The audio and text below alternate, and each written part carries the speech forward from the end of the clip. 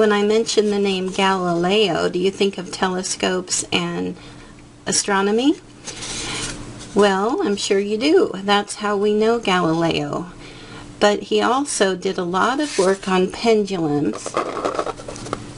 I tell my students how important daydreaming is, and as a matter of fact, Galileo was sitting in church one day daydreaming, looking up at the chandeliers above him, and he noticed that the chandeliers with longer rope were moving more slowly back and forth in the breeze than the chandeliers that were attached to the ceiling with shorter lengths of rope. And because of his observation, he did a lot of studies on pendulums. And that's what this pendulum wave is based on. You'll see that the thread at this end of the pendulum is shorter than the thread at this end. And that's what allows the beads, even though they're at the same horizontal level, when I push them back, they go into the serpentine S curve, and then they do the cha-cha-cha, and then they go back into the serpentine S curve. Now if you look on YouTube, you will see a couple different models of pendulum waves. I've seen one that's made out of pool balls and one that's made out of big wooden balls, and they're so much fun to watch, and they're also very big. So I wanted to make a pendulum wave that would fit on a coffee table or a desk. So I made these out of beads and presentation board. Here we go. Let's try that again.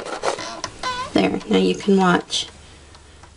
These are black and white glass beads, and then crystals and rainbow beads anchoring the thread in place along the top. And then let me show you another model that I made. My students love these. They play and play with them. And they're so much fun. There. Look at that. Those are crystals. There, it goes into the S curve, and then the cha-cha-cha. And then back into the S curve. Let's do it again. There. S curve. Cha-cha-cha. And then the S curve. These are put together in a way that when you get them at home, if you order one and you get it at home, they come flat. They come flat like this. Both sides come off, and then you just put them back together. So the thread and the beads are all permanently attached in just the right proportion to allow the beads to go back and forth at the right speed that makes the S curve and the cha-cha-cha motion. So now you know a little bit more about Galileo. Thanks for playing. Have a good day.